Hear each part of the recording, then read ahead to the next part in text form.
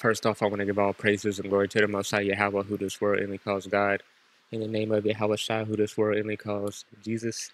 In the Holy Spirit, in Paleo Hebrew, it's called Allah, Yahawah, Bahashem, Yahawashai, Bahashem, Rahah, Kodash. Double honors unto the elders and apostles of GMS who taught me this truth. Salutations to all the brothers out there that's teaching this word in truth and sincerity and peace. Blessings and healings unto the elect and the multitude, because that's why we do these videos. And today, man, I want to do a video on this. Okay, I did a video on this before, I think 2 weeks ago. You know, it was saying that the eclipse is going to go over, you know, places called Egypt. But, you know, this dude been doing his due diligence, and I always like seeing this, you know, what people come up with. But it says on April 8th, the Great American Eclipse of 2024 will cross over 7 U.S. locations named Nineveh. You know what I'm saying? And we know that the Assyrians was ruling Nineveh. They took down the northern kingdom. You know what I'm saying? And they got destroyed. You know, point blank period. You know, Yahweh Shemashah destroyed them for their wickedness. You know, and I'm gonna get a little bit of that today, but you know, going down here and reading, it says now the second great eclipse is almost here, and the path of that eclipse will cross over 7 U.S. locations named Nineveh. Nineveh, Texas, Nineveh, Missouri, Nineveh, Indiana, Nineveh, Ohio, Nineveh, Pennsylvania, Nineveh, Virginia, and Nineveh, New York. You know, and this is no coincidence because America is spiritual Nineveh. It is spiritual Egypt. It is spiritual Sodom and Gomorrah. It is every wicked thing every other nation has done in the past in one. Okay, this Babylon the Great. Okay, this is do as thou wilt country, man. Do what you want to do. Okay, with no consequences, but the consequences are coming. This is why Yahweh Shemashah is bringing an eclipse. Okay, and this is why it's going over these locations named Nineveh. You don't. That's not a coincidence. You know what I'm saying? Eclipse. Let me get this real quick. Eclipse. Okay, eclipses were regarded as tokens of God's anger. Okay, and they are, man. And Yahweh Shemashah said that the sun will be blotted out in the last days. Okay, let me just get a scripture real quick on it. About eclipses. I know it's in Joel. Before them the earth quakes, the heavens tremble, the sun and moon grow dark, and all the stars lose their brightness. The sun will be turned into darkness and the moon into blood before the great and awesome day of the Lord comes. So this is a sign of the end. You know what I'm saying? And Yahweh Shemashah uses the sun and the moon for signs. You know what I'm saying? Genesis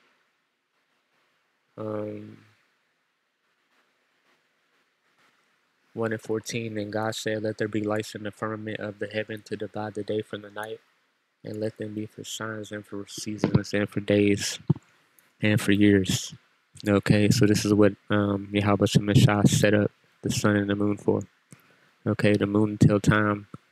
Okay, and then the sun is set up, you know, and the moon gonna be turned into blood. You know what I'm saying? And the sun, you know, it gives life to the planet. But this is Jonah.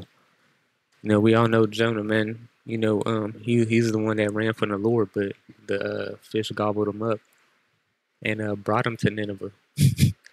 You know, he tried to run from the Lord, and this is Jonah 1:1. Now, the word of Yahweh Shemashah came on to Jonah, the son of Amittai, saying, "Arise, go to Nineveh, that great city, and cry against it." Basically saying, prophesy against it. Tell them that it's going down. You know what I'm saying? That's what the prophets of old were doing, and that's what the prophets of today are doing. They're doing the same thing they was doing back in the day. Okay, they're on the street corners prophesying against America, man. Prophesying against NATO and the EU. You know what I'm saying? And breaking down the scriptures just like Jonah was doing. The prophets that had been before me and before thee of old prophesied both against many countries and against great kingdoms of war and of evil and of pestilence. So that's what Jonah was, told to do by the Lord. Arise, go to Nineveh, you know what I'm saying? But Jonah rose up to flee unto Tarshish from the presence of the Lord and went down to Joppa, and he found a ship going to Tarshish. Okay, so he tried to run from the Lord, you know. But eventually, YAHAWASHI, gobbled him up with a fish. Okay, then Jonah prayed unto the Lord, his God, out of the fish's belly. You know what I'm saying? He got gobbled up. He was in a whale basically. But then what? And the word of YAHAWASHI came on to Jonah the second time, saying, Arise, go unto Nineveh, that great city, and preach unto it, preaching that I bid thee. So Jonah arose and went unto Nineveh according to the word of YAHAWASHI. Now Nineveh was an exceeding great city of 3 days' journey. So you can read up on that, and then he was telling Jonah Nineveh, they should be overthrown. Okay, and they eventually was overthrown. You know what I'm saying? They eventually fell. Also, you can read about this in Nahum, the overthrow of Nineveh. Okay, Nineveh's complete ruin. Okay, and if you can read this, but I'll read a little bit of it because America's going to get the same judgment, but worse. You know what I'm saying? America's going to get destroyed like Sodom and Gomorrah. But it says, Woe to the bloody city. It is full of lies and robbery. The prey departeth not. Is not America full of lies and robbery? Was not this land, built by blood? Point blank period. It says, Because of the multitude of whoredoms of the well-favored harlot, the mistress of witchcrafts, that selleth nations through her whoredoms and families through her witchcrafts, behold, I am against thee, saith YAHAWASHI of hosts, and I will discover thy skirts upon thy face, meaning YAHAWASHI will expose you for all your wrongdoings. And that's the same thing he's doing in America right now. Okay, you're seeing all these people get exposed left and right. And I will show the nations thy nakedness and the kingdoms thy shame. The same thing he's doing to America, man. Okay, that he said he would do to America. Okay, Babylon the Great. Okay, it says that he would expose Edom, because that's who's ruling right now. Okay, and I will cast abominable filth upon thee and make thee vow, and I will set thee as a gazing stock. The same thing that's happening in America, man. What's this word for gazing stock? Long appearance, seeing sight, appearance, sight. So YAHAWASHI got his eyes on this place, and everybody got their eyes on America, and now everybody basically hates Babylon the Great. You know what I'm saying? Everybody thought this was a good place, but all that, has been done away with. Okay, so I just wanted to get that out the way. You know what I'm saying? So I wanted to talk about this too. Now, I looked up Nineveh, on Google. It says Nineveh was the flourishing capital of the Assyrian Empire and was the home of King Sennacherib, king of Assyria, during the biblical reign of King Hezekiah and the lifetime of the Judean prophet Isaiah. Now, another thing I wanted to get, okay, is this. The last Assyrian king, his name was Sardanapalus. Okay, he was with his concubines and women's activities, making women clothes in purple and soft wool. He dressed as a woman and used makeup and adjuvants like coarsen, so his body was more delicate than the most pampered women's. He made his voice like a woman's and held great feasts where he had sex with men and women. So they was going the fuck off in Nineveh, man, just like they was going off in Sodom and Gomorrah. So YAHAWASHI eventually took them down, man. Okay, just like he's going to do this place. And it just is what it is. Now, another thing is, you can go read this in 2 Kings, but I'll read it right now. And it came to pass in the 4th year of King Hezekiah, which was the 7th year of Hosea, the son of Eli, king of Israel, that Shalmaneser, king of Assyria, came up against Samaria and besieged it. In the end of 3 years they took it, even in the 6th year Hezekiah, and in the 9th month of Hosea, king of Israel, Samaria was taken.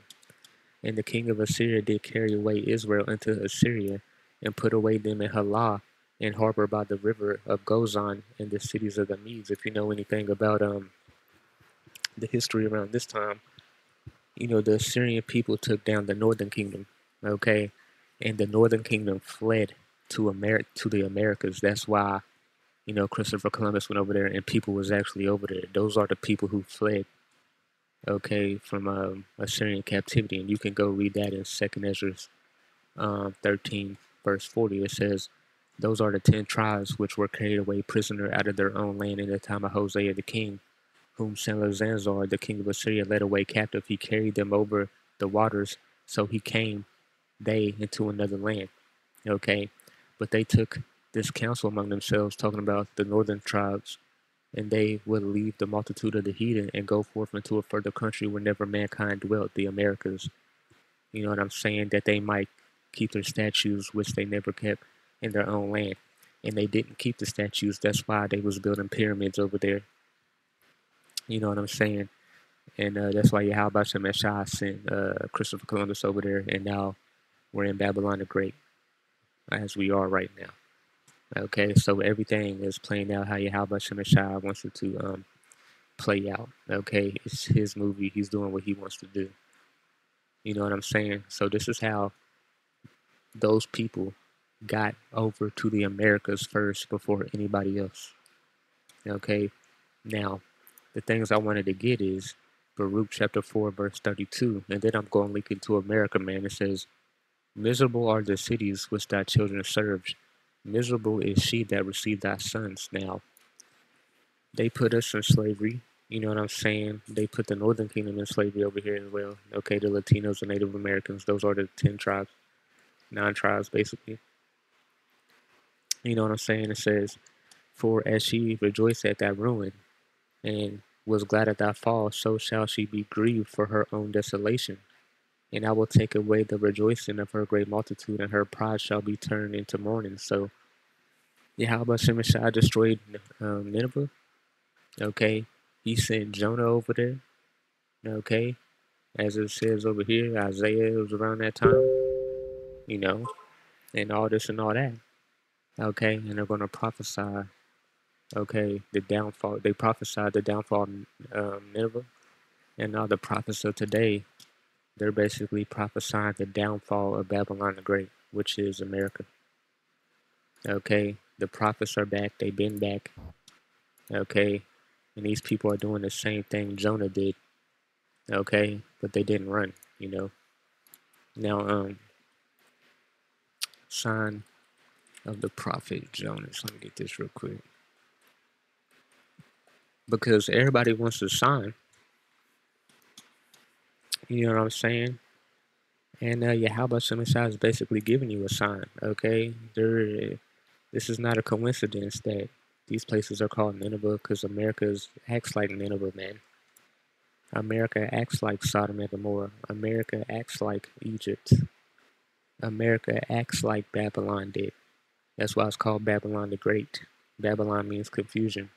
This place is everybody's so confused because of all the evil people that rule the media, so forth and so on. You know what I'm saying? So I want to get this. This is Matthew 12 and 39. "But he answered and said unto them, An evil and adulterous generation seeketh after a sign." And YAHAWASHI already got the signs, but these people seek after a sign. You know? "And there shall no sign be given to it, but the sign of the prophet Jonas." Now what did Jonas do? Prophesied the downfall of Nineveh.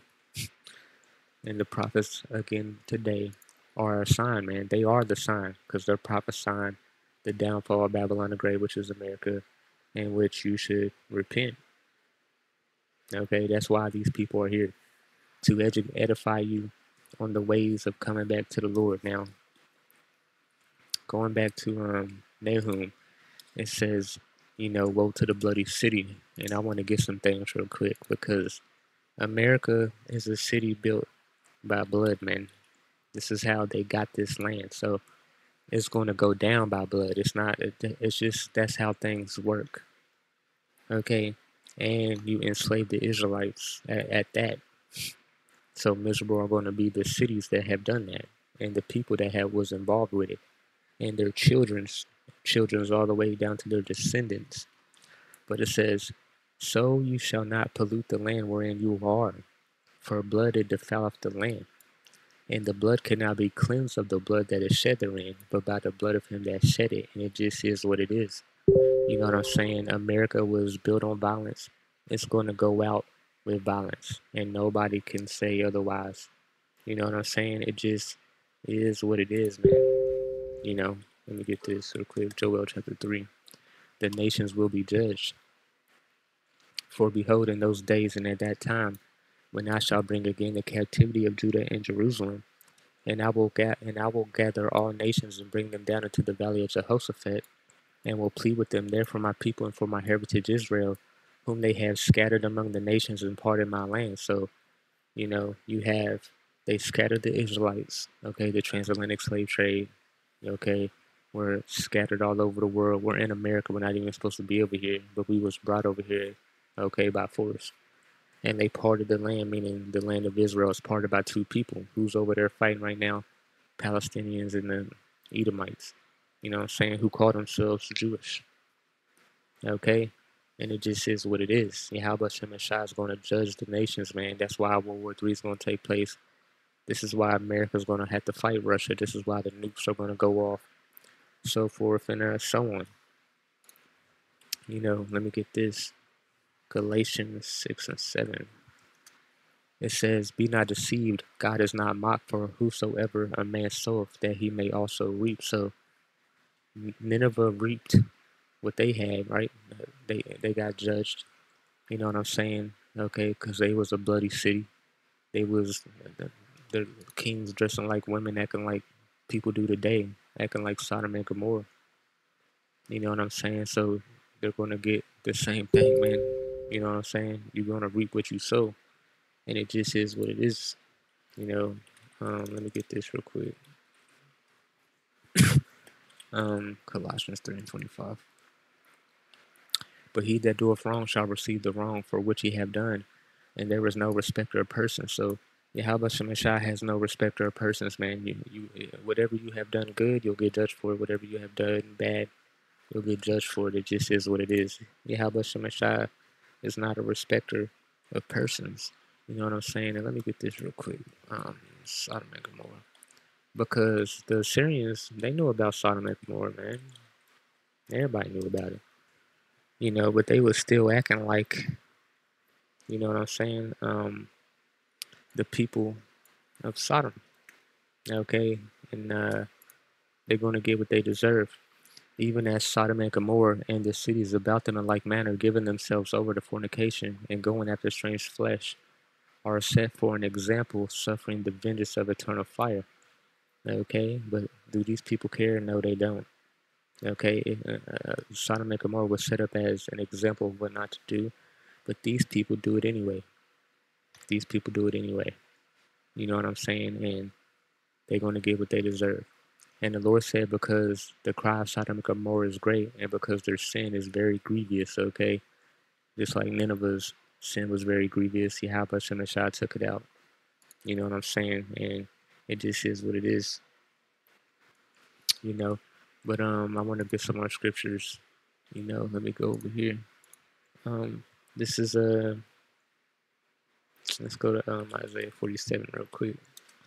Isaiah 47, lament for Babylon, talking about, you know, America, come down and sit in the dust, O virgin daughter of Babylon, sit on the ground, there is no throne, O daughter of the Chaldees, for thou shalt no more be called tender and delicate. Okay, and this is what's happening in America today. This place is getting exposed. Everybody's coming to the realization that they lied and they don't hold up to the values that they have told everybody else. They got their own set of values. Okay, they're just colonizers and occupiers, rape robbers and murderers, man. Okay, take the millstone and grind the mill, uncover the locks, make bare the leg, uncover the thigh, pass over the rivers. Thy nakedness shall be uncovered, yea, thy shame shall be seen. I will take vengeance, and I will not meet thee as a man. As for our Redeemer, the Lord of hosts, Yahweh Shemashah is his name, the Holy One of Israel, sit in silent, and get thee into darkness, O daughter of the Chaldees, for thou shalt no more be called the Lady of Kingdoms. I was wroth with my people. I have polluted my inheritance and given them into thine hand. Okay, once again, we went off and we was given over to the Assyrians, in the second letters. That's why it says, because they obey not the voice of Yahweh Shemashah the power, but transgress his covenant, all that Moses, the servant of Yahweh Shemashah, commanded, and would not hear them nor do them. So Yahweh Shemashah put them in slavery. That's the judgment that Yahweh Shemashah has for the people that he gave the laws to.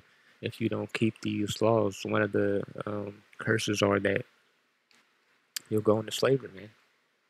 You know what I'm saying? So that's our fault, but Yahweh Shemashah is going to judge you for that, man. Because it says, I was wroth with my people. I had polluted my inheritance and given them into thy hand.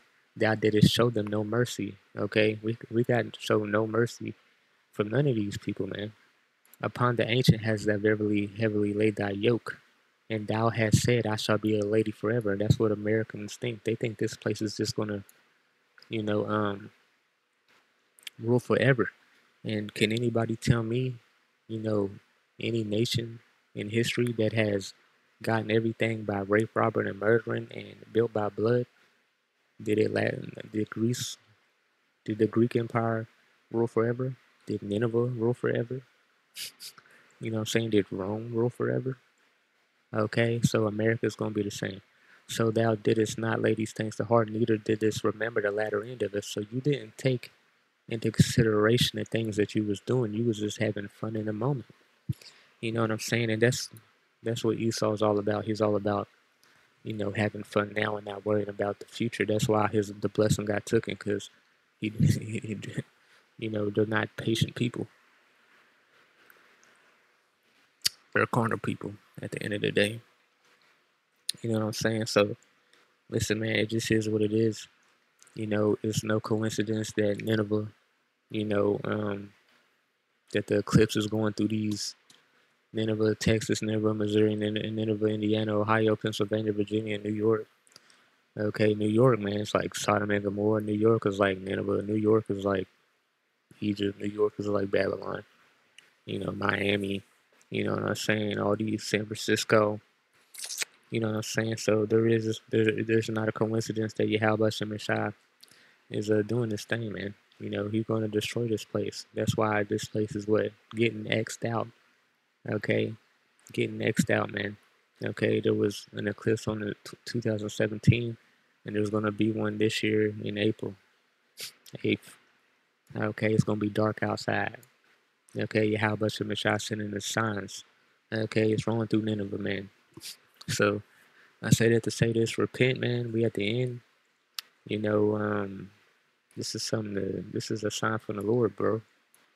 Okay, and what does an eclipse mean? It's basically judgment from the Lord. That judgment is coming. Okay, he's sending a sign. So double honors unto the elders and apostles of GMS and talking this truth, and call Holy YAHAWASHI Shem Shah Shem Kakatash.